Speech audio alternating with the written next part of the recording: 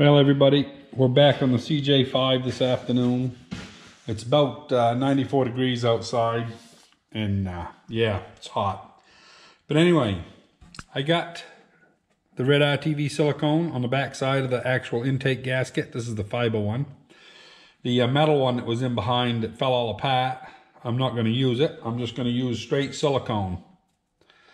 And I know it seems odd, but the race car guys do it with their manifolds, you know, the headers.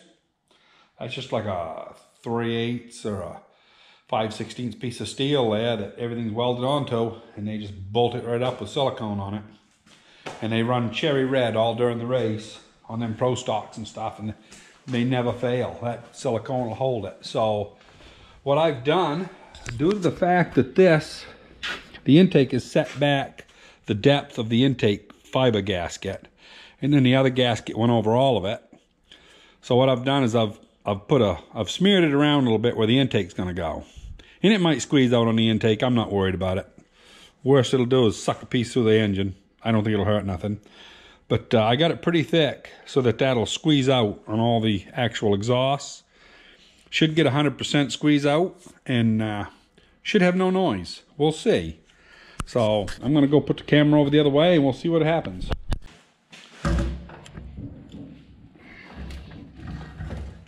Now, if we can get this in here, get that side on that stud. Come on. There we go. Now, so what I'm going to try to do is pull this up even. I'm actually going to tap it because these intakes, it's got dowel pins on both ends. So I'm going to get me a hammer, do some tapping. I'll be back in a second. Okay, we're going to try this second time. We've unbolted the two manifold halves, which I should have probably done. Now, all I got to do is get those back two bolts in the exhaust right there. And then this should tip right down. I'll get that damned PCV valve out of that. Oh, geez, I'm crow. Can you believe that? There we go. Now, there we go. Nothing to it. Just got to have everything loose. Now we got to pick up. Whoop.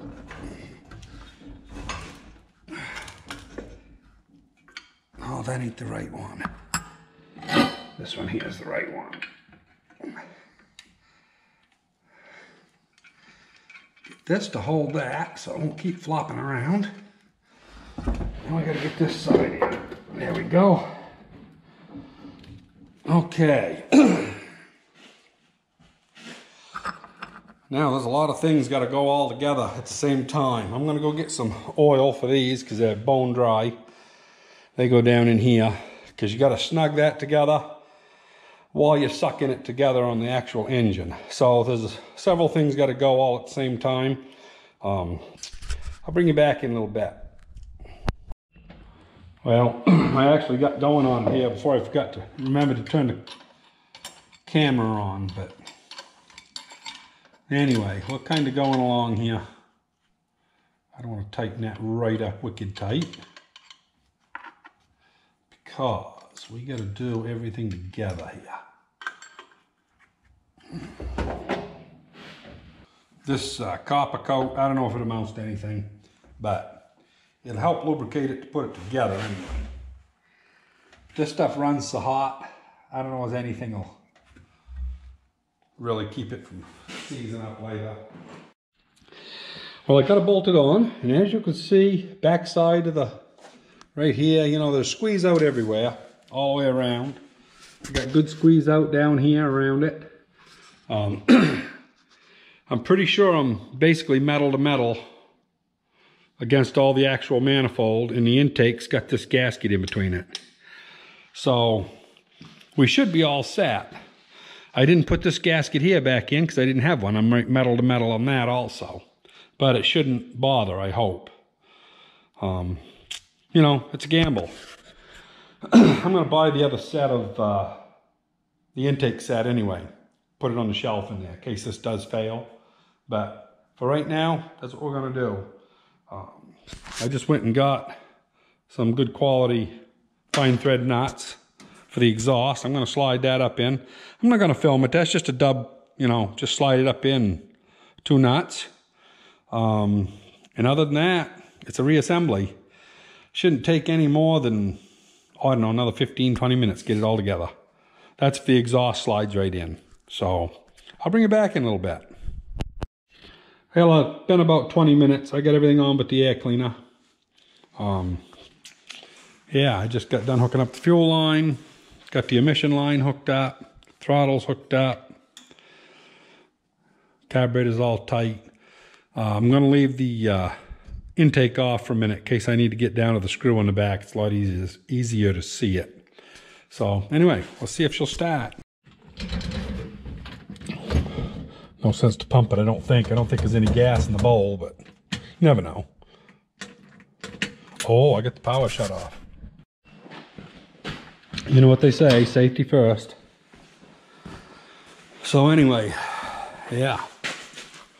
Guess I wasn't as ready as I thought I was.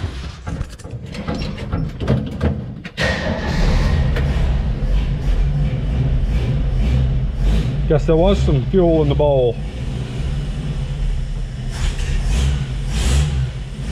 Oh, no mess.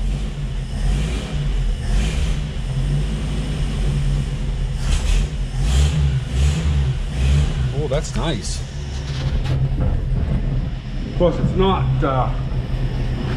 adjusted now. I think it's too rich now.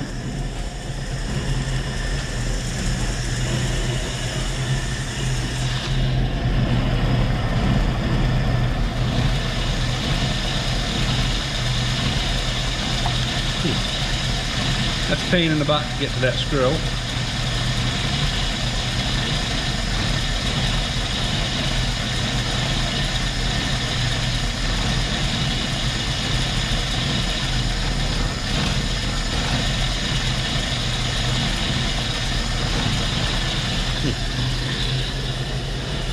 Now it just needs to be warmed up, I think. I got a leak somewhere. Yeah, the manifold gasket didn't seal. I didn't know if it was gonna.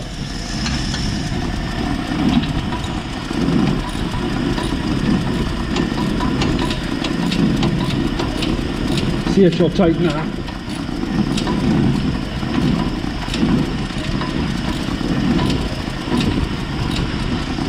Probably not. I'll probably have to buy a new. That's a real queer gasket down in there. No.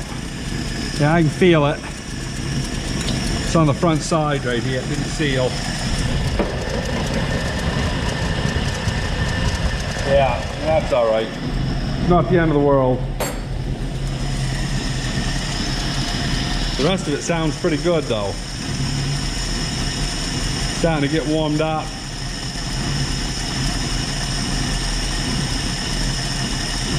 Guess I'll have to get me one of those manifolds. Or header gaskets, I guess you'd call it.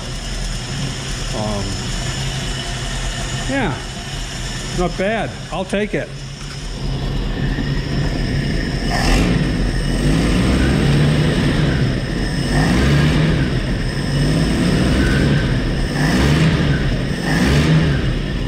A lot better than it was. Well, we'll shut this thing off before I get carbon monoxide poisoning.